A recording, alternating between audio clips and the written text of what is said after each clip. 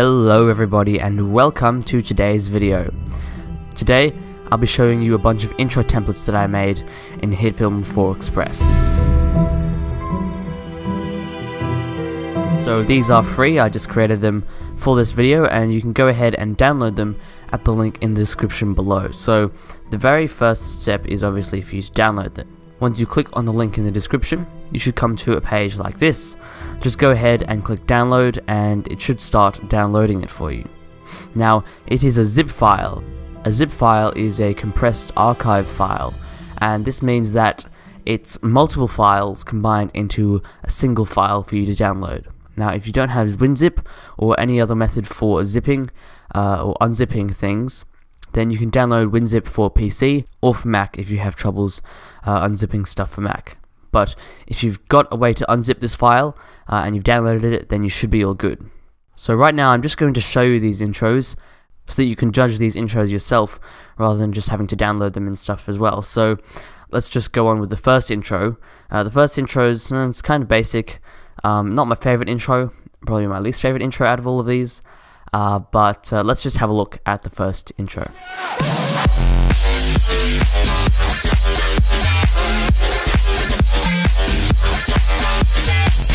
So yeah, that's pretty basic intro. Now on to the next intro that I created. It's a lot more complicated, takes a little more time to render, and it's probably my favorite intro out of all of these 5 intros. So let's go ahead and have a look at this one.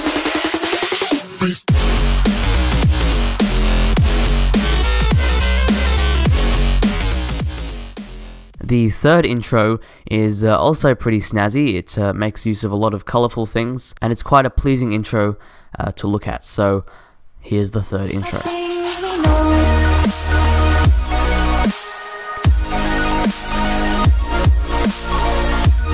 The fourth intro takes a lot of rendering time because it uses one of Hitfilm's inbuilt 3D effects. So if you do want to use this intro, then make sure that you've got 15-20 minutes to spare just to render out this intro once you've edited it and changed up your text a bit. But here is the fourth intro.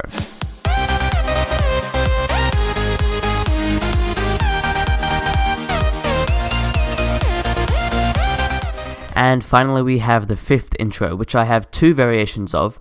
First of all, there's this version, which you'll see here.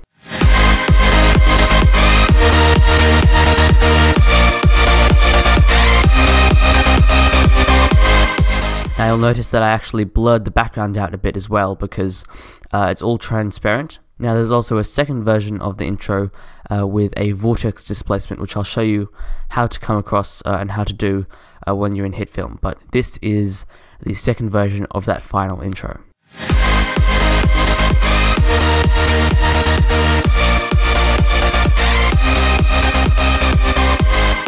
So now that you know what the intros are, let's get into creating the intro. So go ahead and click on this file to open it.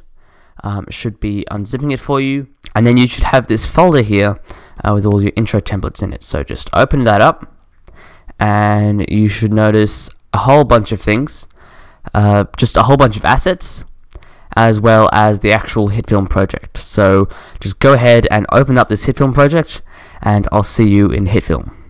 So here in Hitfilm for Express now, once you've opened that project, you should come up with this window which says relink files. The reason for this is that I've got all the music tracks in these intro files, as well as some assets which I've used for intros 1 and 3. So you're going to have to relink these because these were obviously on my drive, but if you want to use them, you can relink them to the downloads folder which you just downloaded. So just double click on any of these files. In fact, just go ahead and scroll up to where it says where you can see what it is. So I'm just going to select this limitless track, just double click on it, and then you can navigate to exactly where you want to be. So I'm just going to go to my downloads. I'm just going to open up that folder, and I'm just going to select my Electronomia, however you pronounce that, limitless. I'm just going to hit open, and it should automatically relink everything because it's all in the same folder, and it'll just take a while to load everything up, and after that you should be all good. So while it's loading, I'm just going to go ahead and explain a couple of things. So the first thing we're going to show you guys is how to do the basic customization, which is essentially just changing the text so it says what you want it to say. Then I'm going to go over the export settings you need, because they all have transparency in them, so you need to export them in a certain file type in order to get that transparency in there. And then I'm just going to go through more advanced customization, actually changing the visuals, changing the style, all that sort of thing, and go into a bit of detail about how I created these intros myself. The very first thing we're going to do is we're just going to go into intro 1. Now this is the really basic one, and you should be, now that everything's relinked, you should be able to just play it back normally.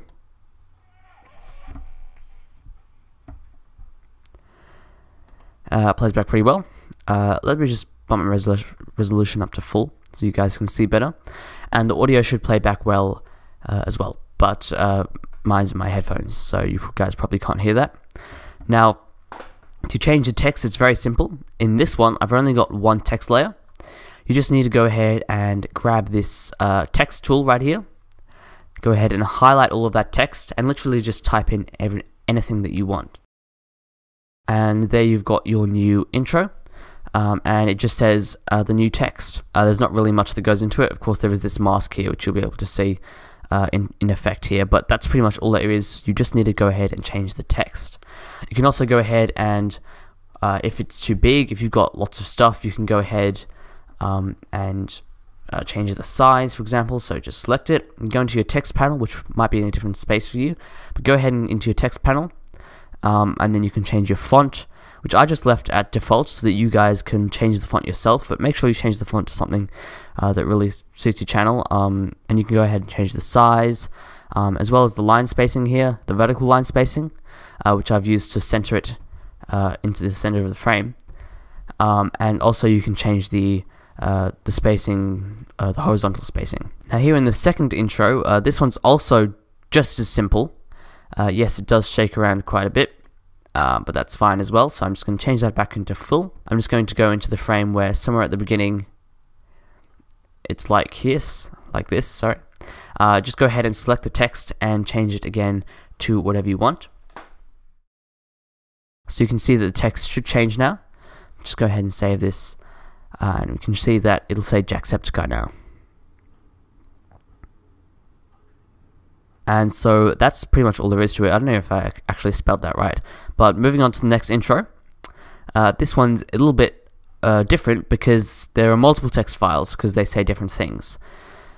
So this one says video editing, and then it goes on to technology, filmmaking, and then finally the channel name in a bunch of different colors. All you have to do is select the text you want. I didn't really name these too well, but first text, you can just stick on the first text, second text as well. Just again go into your text tool.